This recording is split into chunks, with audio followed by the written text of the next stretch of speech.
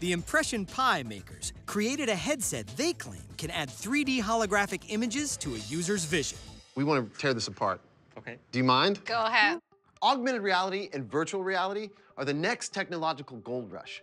Google and Facebook are buying up companies that produce this tech, spending hundreds of millions of dollars to do it. If Impression Pi's headset can meet their claims, they have a chance to get in on that market.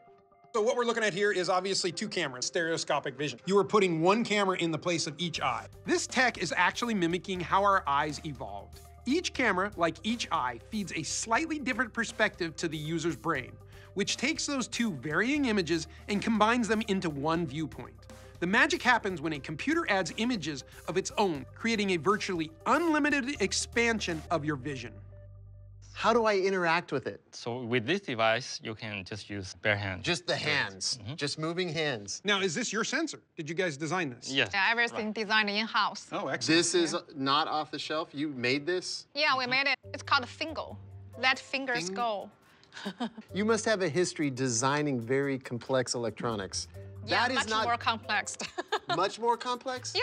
Making your own circuit boards is such an intricate and hard thing to do. They have moved well beyond the maker's garage here, and I'm beyond ready to try this on. Do we get to try it?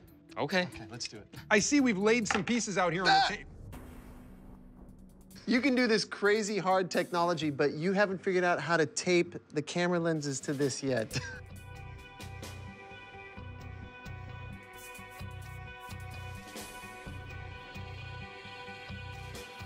What? You gotta be kidding me. I see everything in the room, but I also see this big map on the table. It's like there's something on the table that isn't on the table. And there's things on the table like this high. So High-rise buildings. Say you're at a ruined city and you're wearing these and you're walking aroround the ruins, but at any point you can trigger it and it rebuilds the city back on top of the ruins. Exactly. Now you're walking around in Exactly. the real city. This is what we are trying to make. Gotcha. The educational potential is huge, and bringing 3D objects into teleconferencing, that's an idea that really interests Mark. But their prototype needs some work, and their graphics aren't up to par with the competition. how long is it gonna take to get to a final product? Is it gonna be a year? Is it gonna be a month? A few months. A few months. This is a lot of work.